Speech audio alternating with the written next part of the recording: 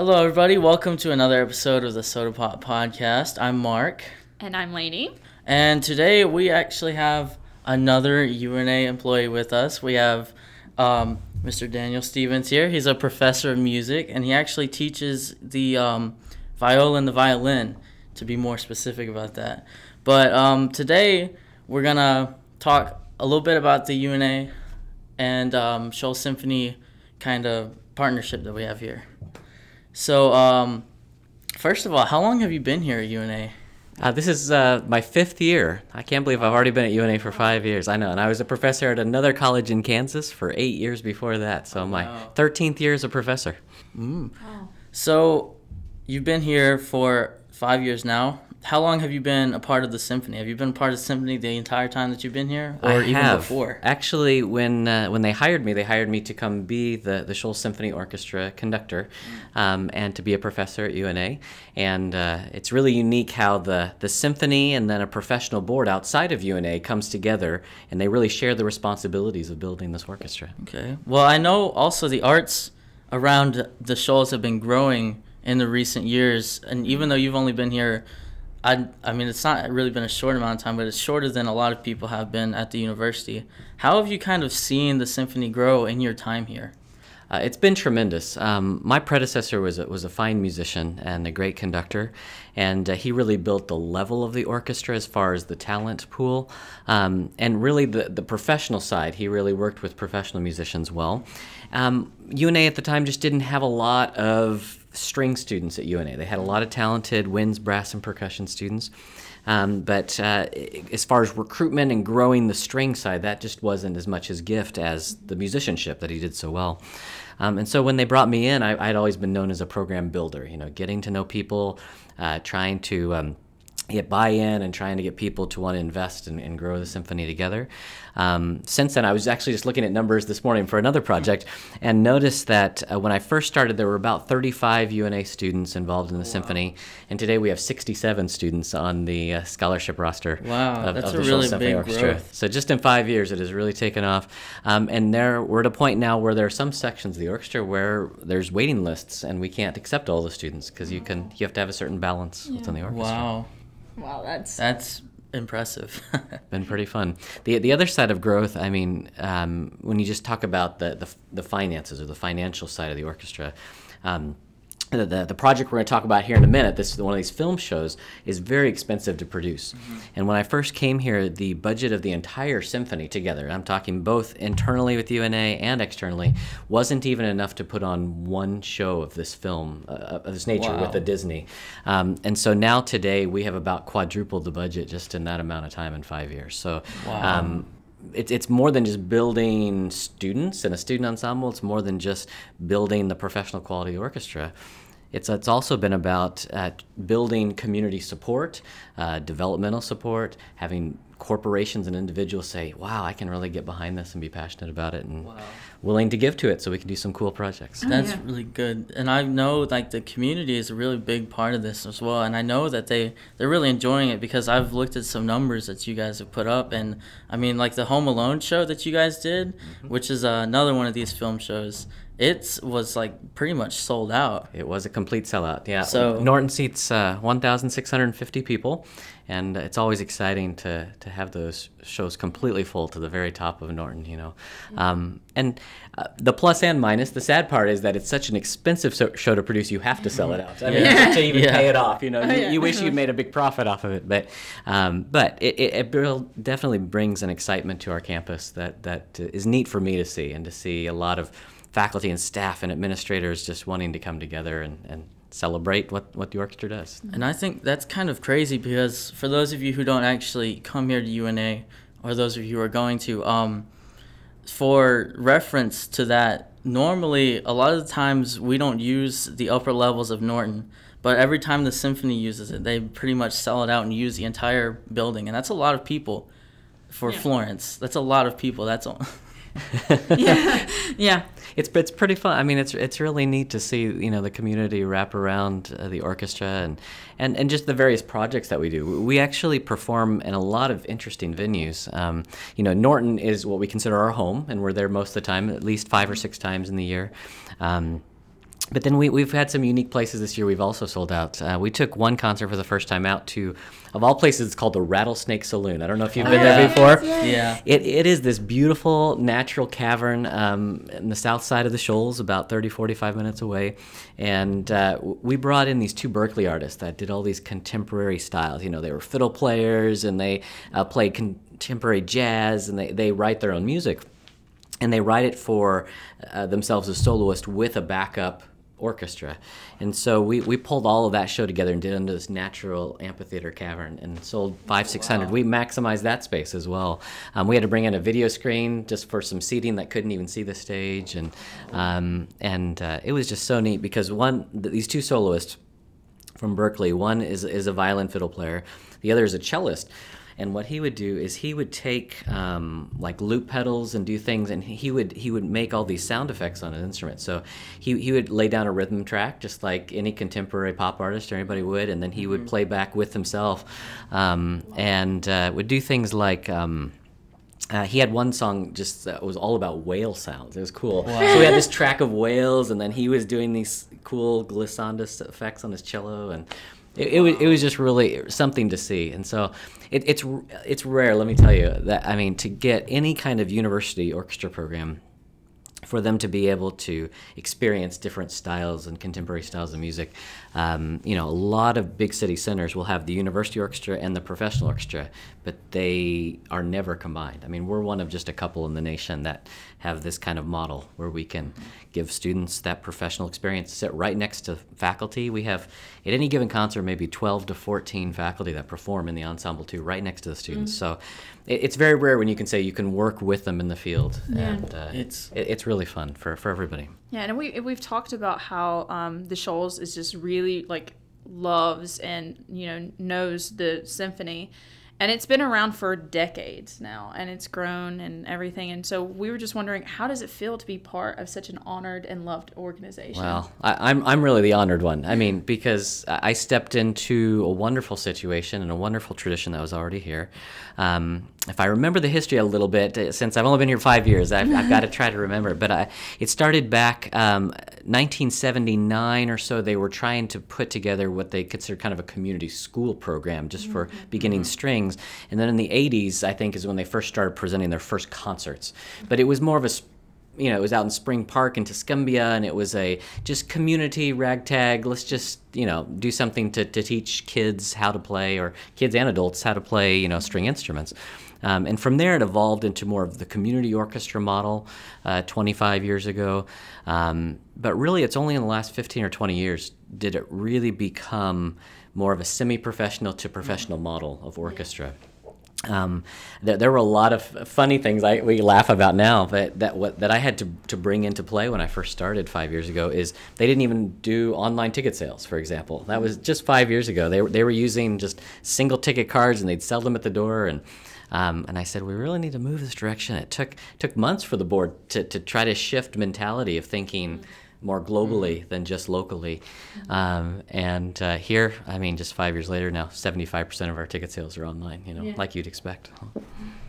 While we're kind of talking about the history here, I kind of want to know, like, the UNA is kind of merged with the Shoals Symphony. So the Shoals Symphony Association, how did they come to partner with UNA? Do you know a little bit about that? Yeah, just a little bit. I mean, it really took the vision of the board at the time, many of which members are not on the board anymore because it's a relatively young board for the symphony. But we call it the association, but we went back and looked a few months ago, and there isn't the official association title. It's titled the Shoals Symphony Orchestra by itself. This separate 501c3 board of professionals in our community have about, I believe, 19 members on that board that make professional decisions, especially the programmatic decisions, like what types of concerts do we want to bring and what do we want to pay to provide on the professional aspect. And then there's the UNA element, and I've always loved to celebrate that it's an equal 50-50 partner. I never want it to be where one partner has more control over other or shifting priorities, because I think that check and balance has been wonderful, because UNA is really supporting the student and the student drive and the trying to give them a path forward on finding professional experience before they reach the professional world full time. And then the professional side, we're there to generate revenue and to sell tickets and to provide some of these fun film opportunities and other concerts that are just like, wow, inspire a new generation into orchestral music, you know. It's so easy to think of orchestra music as, you know, people are worried about this, like the stuffiness of Bach or Mozart, or just, you know, ooh, I just don't know, I only do that when I study for tests, or, you know, something like that. But it really has evolved over the years, you know. And there's a lot of crossover. I mean, every major pop artist does a lot of crossover work with orchestras. Obviously, movies still have full orchestra soundtracks at the LA Hollywood Bowl Orchestra and things. You know, and you know, I don't know if the two of you grew up in the South a lot, but just the South mentality, there's a lot around bands and marching bands, and I really celebrate my colleagues, what they've grown on the band side of UNA. So I think when I came in 5 years ago, it was, okay, how do we get an orchestra program to be just as honored and celebrated as the wonderful marching program that we've had for many years? And so that's what I set out to do. Now, you've also talked about some of the like film music that y'all have been able to do. So y'all have actually done a lot of scores from popular Disney movies. Yes. And the Home Alone with the 20th Century Fox movie as well. So what was the reason behind this, and will it be kind of recurring program? Yeah, you know, what's really unique, this will be our 5th film since I've been here. That's hard to believe, too. And to give you a taste on the commitment that the professional board has had to see that vision and to move forward. When you call out to Disney LA, for example, and they have a whole division of just orchestra concerts, and they said just 10 years ago they may have had 40 of these performances a year, and now they have over 400 a year of orchestras performing these films live, and these are just Disney films. Then you've got all the other films from the other movie houses too. But when you just call to these agents and you ask them what it would cost to put this on, the first thing I do is they say, well, we started asking $35,000 in royalty for one performance. And that's just for the honor to get to perform it. That doesn't cost what it does to actually produce it. It's just the royalty rate you have to pay up front to get to produce the shows. They start at $35,000. And then they say, okay, then you have to bring out our video producer from LA, and that's another $10,000 fee. Then all of your local tech, you've got to build a 40-foot screen. You've got to bring in big speaker stacks. You need to put 40 microphones in an orchestra, and you need someone to run all the sound and the video and all of that all together. That's another $8,000 to $10,000. And then you've got the orchestra musicians, the professional musicians you have to pay on stage, so $10,000, $15,000. So most professional orchestras have to pay $70,000 to $80,000 for this one night to get to produce it. Wow. And so as you can see, selling out is integral to being able to do the next one. But we were so fortunate. UNA has been so fortunate in this whole process in that I remember I first played the very first Pirates of the Caribbean show when I was a full-time orchestra musician. Now this may have been, gosh, I'm scared to say now, 16 years ago, something like that. I was a full-time orchestra musician in Tulsa, Oklahoma, and we played the very first Pirates of the Caribbean. And it was a new concept then to do these crossover films and live orchestra shows. And I remember selling out 3,000 seats. We had a really big auditorium, had double balconies and things, and just the roar of the crowd and how exciting that was. That when I was at my first college in Kansas, I thought, boy, could we just bring this kind of energy to our campus? And we had a smaller community orchestra there. It wasn't as big as the Shoals Symphony Orchestra. And I remember going to ask the board at that time, because that's something we could do. And we looked at the price and, oh my gosh, $75,000, $80,000. There's just no way. It just wasn't possible there. And so when I came to UNA, probably at that time, that was probably our whole budget for the year. It would have been almost impossible then here as well. And so I worked with the board and I said, is this possible? Should we look into it? They said, well, let's just look into it. Let's find out what happens. So I called Disney LA, and the man on the other side of the line, whose sole purpose is just to coordinate these shows with professional orchestras. I mean, London Symphony and Chicago Symphony and the Boston Symphony, all these major orchestras. The same person that contracts these shows, I get to talk to on the phone, and his name was Royd Haston. And I said, Royd, we're looking at doing the show, and he was saying, normally we start with $35,000 royalty. So basically, if you can't even talk in that ballpark, you could tell agents are used to saying, well, we'll just hang up here. If that's too big, don't even think about it. And I started to tell him about our story a little bit. And I said, I'm from UNA, and he said, UNA, oh my gosh. He says, that's my alma mater. That's where I went to school. And I said, what? How is that possible? He says, I haven't been back to campus in 20 years. So here he had gone through the commercial music program we're proud of here at UNA, now entertainment industry. And then he did an internship, I think, through Nashville a little bit, and then he went out to LA. That turned into his full-time job, and that's where he stayed for 20 years. Well, now he's in charge of these concerts live, as part of their contracting side and coordinating, shipping out music and all these things for these shows. And so he worked behind the scenes. And I tell you, it had to have been for 4 or 5 months because he was working on the LA side, and then he'd have to go contact Disney New York City because that's where they have what they call the worldwide calendar of Disney. Wow. And so he was working behind the scenes on our behalf. And Disney's really unique because they make sure they never overfill their market. Okay, so for example, if Disney on Ice is having some show in Huntsville, they will not let us have our movie show within the same month because they want everybody to go to both, right? Yes. They want people and take their kids to all these shows. So they had to check all these calendars. And when he came back, thanks to his generosity, I'll just put it in very general terms, our full production budget went from that $70,000, $80,000 to about half that cost because of what he was able to do behind the scenes. And I can say it's thanks to him, not only did we get that first opportunity, but it's led to these other movie shows that we've done. Also because Disney was never known to come to this small of a market, Disney would say, well, I've got to have a city at least as big as Huntsville or bigger if we're going to bring in the Disney name in a show. You got to think back. Have they ever had a Disney on Ice here or anything like that? They haven't, right? Yeah. And when we go to those big arena rock concerts, where do people go? They go to Huntsville, they go to Birmingham, Nashville, And so this was really a once-in-a-lifetime opportunity that Royd provided to all of us, the campus, to the whole community, by saying, working behind the scenes, saying, hey, Disney, a big entity like Disney who makes all this money, hey, guys, let's give this college a shot. They're going to be great. They're a professional-level orchestra, but we need to make sure that it's economical enough for them. And I can tell you, since we started that, what's fascinating is now they have put a new agent in the middle, a professional agent, IMG artists, that help contract these Disney shows. So as I've always said, we started a trend because if you weren't the Nashville Symphony or Huntsville Symphony, they weren't going to give you that opportunity.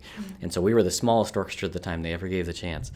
And now, since they put an agent in the middle, that's not going to give us the same good deal that Royd Haston was able to manage behind the scenes. So because of it, we were probably the first and the last to get this good of a deal. And because of it, we've continued that trend and been able to bring out more Disney shows. And then Home Alone was our first step into 20th Century Fox, was with a new movie company, and they were able to match a pretty comparable rate to bring down their rates. They keep pulling us up a little bit every year. They want their money, but I am so thankful that it was because of Royd and an alum of UNA made it happen. It's pretty cool, pretty magical. That's fascinating, that whole story. While we're talking about that, I kind of want to talk about all the the different movies you've done, like Home Alone, and you're about to do the Pirates of the Caribbean, Dead Man's Chest here on May 4th. That's right. Is there a process that you guys use to choose these movies? For one thing, there's only so many movies available to do this way. Now, the library keeps growing very rapidly, but Disney once told me that it takes even post-production. So the movie is done. It's already been through the theaters, right? They say it still takes about $1 million worth of labor to get it to the point where it's ready to do live with an orchestra. Wow. Now that seems funny, right? Because they made the film with a live orchestra, so why does it take $1 million after the fact? Well, a lot of it's like the post-editing, right? That you talk about, you're doing all the time, right? Is that, for example, in the actual sheet music for Pirates, it calls for 7 or 8 French horns, right? And it says, play triple forte, play really loud. But then in the film, because Johnny Depp is talking, they have to pull it back with the, they take the track and they pull it soft. So I'm like, okay, how do I get 8 horns to sound super, super soft, when they naturally play louder, right? Yeah. So there's a lot of things that an editor has to go back and take all of that music that may have just been scribbles on a page, for the Hollywood Bowl Orchestra, and actually send it through a professional layout program so that most orchestras can read the music. They have to adjust those dynamics so that we change the volume. And then they've got to go back on top of the movie and place a click track, okay? So click tracks, bands use them all the time, right? So I have an in-ear monitor. And so for the whole, this is a 2 hour and 49-minute movie. It's a very long, a lot of material this time. But I just have that click in my ear all the time, right? And so I have to conduct to it and stay right with it, and the orchestra has to stay right with me. And what's so neat is the music is just perfectly timed action, right? It may be with a sword fight or chains being dropped or cannons about to be shot off. And so, the orchestra could build to that moment, and then right before something happens on scene, it may just cut out, or, it's timed just right. So it's up to us to stay right on that beat the entire time. Wow. That's really cool. So the orchestra itself consists, like you said before, of students, That's right. faculty members, and I know that sometimes you guys will even play with some higher level, musicians from Huntsville and Nashville as well. That's right.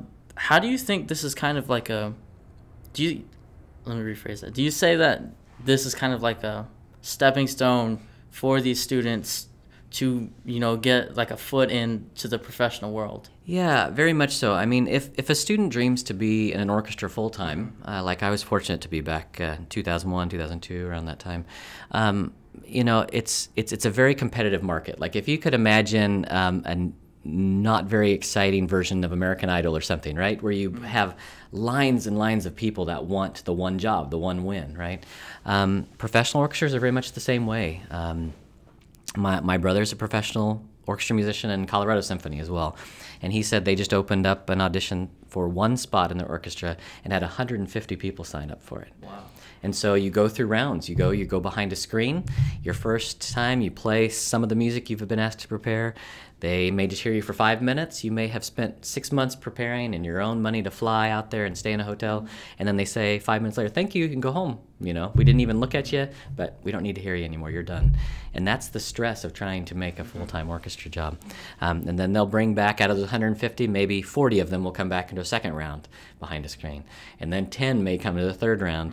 And then they may take down the screen and watch them play and interact with them a little bit. But it's a very stressful world to try to break into something professionally. But I'm thankful that our program here academically has really given students the best possible chance of the experience of moving in that direction. So, for example, we have auditions coming up for the Shoals Symphony Orchestra here in April 17th and 18th, and it's open to not only university students, but it's open to the entire community at large. So I'm getting people from Huntsville and Nashville that are contacting me now saying, I'd like to come and audition on those dates. And I said, wonderful. For the professionals out of town and for our faculty professionals, they are paid at a certain rate. We call it a per-service rate. And we'd like to keep pushing that higher. We're not quite on the plane of like a Huntsville Symphony yet, but someday we dream to be. And then for the UNA students, we're so fortunate that they have some performance award money that we're able to award for those that make the orchestra. It's not, like I say, a guarantee that they get in there. And we've finally grown large enough in just about every section of the orchestra where we're going to probably have a training orchestra, a repertory orchestra is what we call it, next year, where students that may not make it this time, they'll get an opportunity to grow in their skills and try to get up and play with that. That's really cool. Yeah, that's really cool. And so for those people that are aspiring to be part of the symphony or actually look up to the symphony, and even those that want to pursue a profession in music, what advice do you have for those people? Practice all the time. That's what it's funny because, as a high school student, I kept telling myself, I just know I'm going to go into the professional music world. That was my dream. That's what I'm going to do. And I took all those, there were a bunch of IB classes, right? So you have AP, IB, they're all very advanced, and you take these tests at the end of them. And I took as many as I could, and I was very academically challenged and was fortunate to get that education. But in the end of the day, I'm like, but if I wanted to be in a full-time orchestra, I should have been practicing more hours, instead of, I was doing these extremely hard chemistry classes and English and history classes, things that would take, that would make me not sleep all night long. I was studying, but I'm like, if there's anything to stay up for, if you want to be a professional musician, it's the practice time. And you have to be just the absolute best at what you do, and to be able to handle the nerves well. I mean, that's something, you know, you never anticipate, is you could play extremely well and be a great teacher and be a great player, but then all of a sudden you're put out on a big stage behind a screen by yourself and you have to just play impeccably perfect that first time. And that's a stressful place to be for anybody. So we try to give that experience to the students when they audition for the orchestra here. And then to get to sit next to professional faculty that perform in other professional orchestras. So they're bringing advice, they're the ears of a section, they can say, hey, we need to do this better, and that's something that most university students will not get in their university programs. We're very fortunate here. I also think that, like you were saying earlier about the training orchestra that you guys might be able to put on, I think, like, even if you don't make it into the you know, the big orchestra, I think if there's an opportunity for you to be part of that, you know, that training orchestra, you need to take that chance as well, and don't let it get in your head and, you know, make it seem like you're not good enough, because just because you're not, you know, what the orchestra is looking for doesn't mean you're not good. You just have to practice more. That's right. Like and what's unique about this scenario too is that students, when they enroll in orchestra, they can enroll in the same credit regardless of which orchestra they'd be put in, which means that at times they could even be rotated in and out of the professional orchestra. So, you know, if a student is on the line and we have 2 or 3 students that are kind of competing for that spot, maybe one student would play one series, another student play the next series, and you know, they may have some rotation going on throughout the year too. We've had a large slew of students interested in starting string instruments since I've got wonderful faculty colleagues. Christina Volstomaken is our concert master and violin professor at the university. Thomas Maternique Perret, he's originally from France. He is our cello professor and just very down to earth. Students love him to death, and he's been doing great work.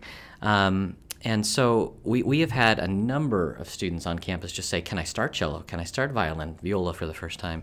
And we're like, sure you can. And we've been able to find a little bit of scholarship to help them in those studies. But this kind of training orchestra concept would be a great place for them to get their feet wet also, while some of the younger students that have several years of experience could get more of those leadership skills, I think, before they're ready to play in the professional orchestra. Definitely. Well, that's all the time we have for today, but we really want to thank you for coming. Yeah.